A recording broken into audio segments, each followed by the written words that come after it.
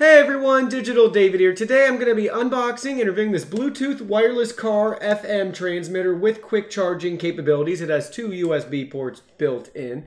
I did receive this product review, but any opinion expressed in this video is strictly my own.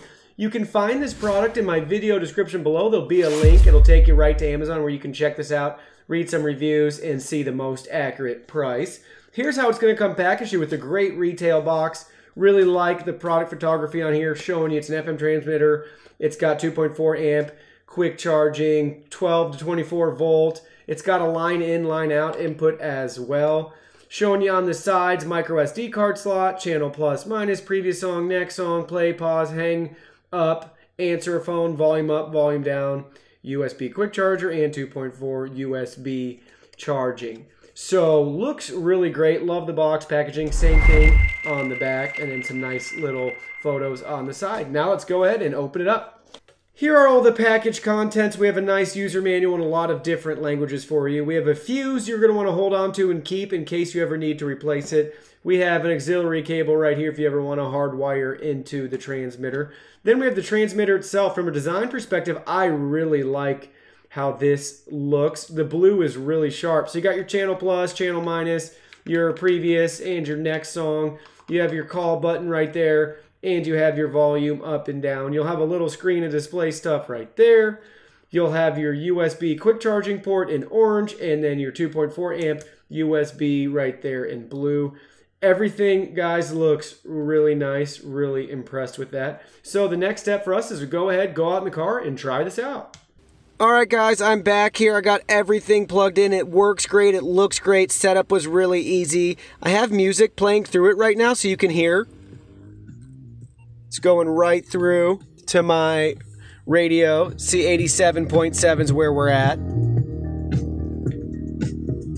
So back to the device really quick. You'll see there's the 87.7.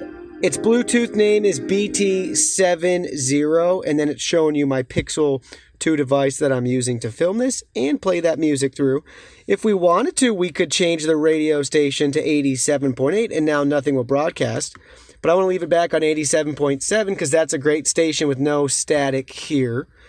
Then we have this if we want to jump to a next track or not, we could. And then again, you got your great charging ports at the bottom. Everything's really nice, convenient. Love the way this bends, and just it's a really great form, and love seeing that blue on there as well. So again, the volume maxes out in 31, but then you can do whatever volume you want on your car. It's really a great little device. I did want to let you know I did use this USB tester just to see what I could figure out about this quick charge versus this 2.4 amp port. And honestly, with my Pixel 2, there was no difference. So my Pixel 2 is smart enough to tell me when it's doing a fast charge. But for both of these, it just said it was its regular charge. I plugged this in, and both of the USB ports were showing 5 volts and about 1.4 amps, 1.38 amps. So that's a great charge, but that's not a fast charge, and there was no difference between the two. So I just got this tool, so I got to play around with it a little more to make sure I'm reading everything correctly. But just want to point out that I'm not sure why that's orange versus being both blue, and if you can really even quick charge a device using, you know, your car's 12 volt outlet. So anyways, they're both functioning USB ports that work great. If you're really after that fast charge, I'd recommend reading some more comments and questions on Amazon. If you're not, this is going to work great just to charge your phone at its regular pace. Everything else works really well. Really like the look and profile of this. It's not too big or too bulky in my car. So really happy with it, guys, and I'm really impressed with the initial setup.